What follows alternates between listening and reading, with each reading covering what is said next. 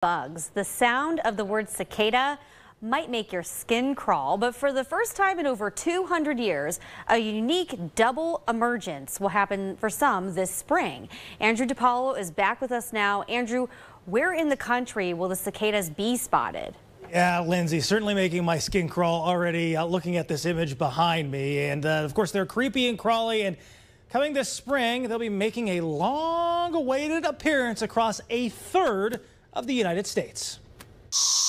They could have up to numbers approaching 1.5 million. Yes, that's 1.5 million periodical cicadas per acre that will be infesting parts of the Midwest and southern states in a unique double emergence that hasn't occurred since 1803.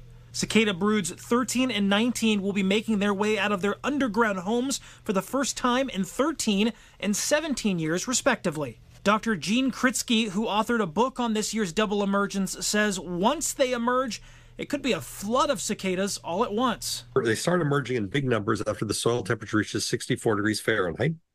And my experience is that after that temperature threshold is reached, you get a nice, wet, soaking rain, not a big thunderstorm, but just to soften things up. That triggers the massive numbers coming out.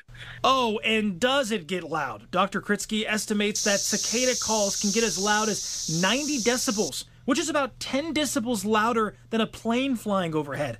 While that's plenty loud, Kritsky says there's a glaring misconception with this year's event. But a lot of people are thinking that because there's two broods coming out in this area, there are going to be even more cicadas in that particular zone, and they're going to be even louder.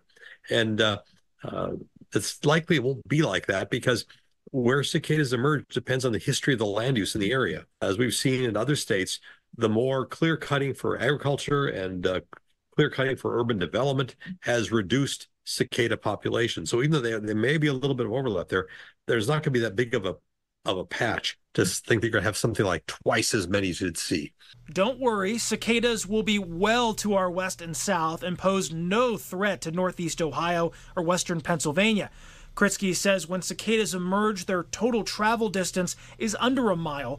He does add if you have cicada fever, brood 14 will emerge in southern Ohio next year, and brood 5 will reemerge across eastern Ohio in 2033.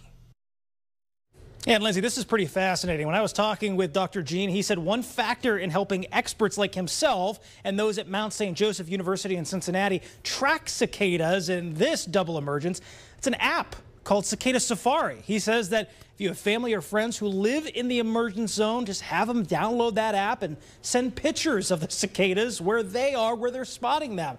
That app will be able to create a live map of where the cicadas are emerging in real time. You'll be able to see those cicadas from the south to the north emerging very quickly this spring. Wow, that's a fascinating thing. Some of us have memories, pictures in our head of what these used to look like and sound like, so thankfully